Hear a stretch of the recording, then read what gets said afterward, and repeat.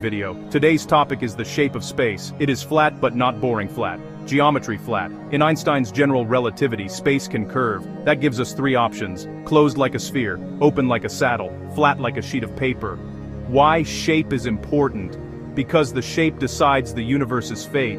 The shape of the universe tells us about its past and its future, made by about 68% dark energy, 27% dark matter, the tiny remainder, stars, planets, etc. Density is the big lever. Pack enough mass, energy, and gravity can beat expansion. Too little, and expansion wins. Imagine sailing straight and eventually looping back where you started. Finite, but no edges. Open universe, negative curvature, a cosmic saddle. Lines that start together drift apart forever. Flat universe, just right Goldilocks density. Parallel stays parallel. So what do measurements say?